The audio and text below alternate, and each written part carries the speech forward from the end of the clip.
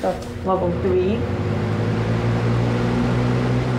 Oh yeah, and I can feel the air going through there. As Ontario takes another crack at getting back to normal, one GTA teen is helping by getting inexpensive, do-it-yourself air purifiers, known as Corsi Rosenthal filters, out into the community, charging only for the cost of the materials.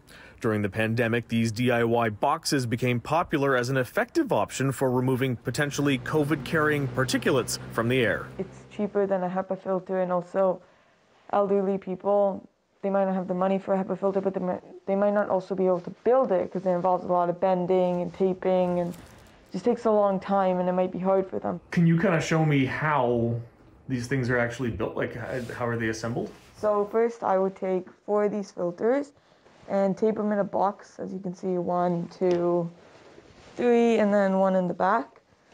And then I would take the cardboard from the actual box fan, cut it into a square and put it at the bottom. Then I would place the box fan on top, tape the box fan on, and make sure it's all airtight so it sucks in air. It can't suck in air from anywhere but through the filters. Do you ever have to, watch out that you don't make a mess in the home? Oh yeah, all the time. There's tape everywhere, scissors everywhere, box fans, the cardboard, the extra cardboard from the sides, the plastic that these come in. I don't do the cleaning. I make sure that he's well fed. Meanwhile, Shivan's grandmother says he does a good job cleaning up, and he's made the whole family very proud. She says they've even started helping to deliver the boxes. I was really just amazed and so happy that, somebody like a child of 14 years old, he thinks of these things. And I'm actually waiting for what his next project is. I'm really waiting eagerly.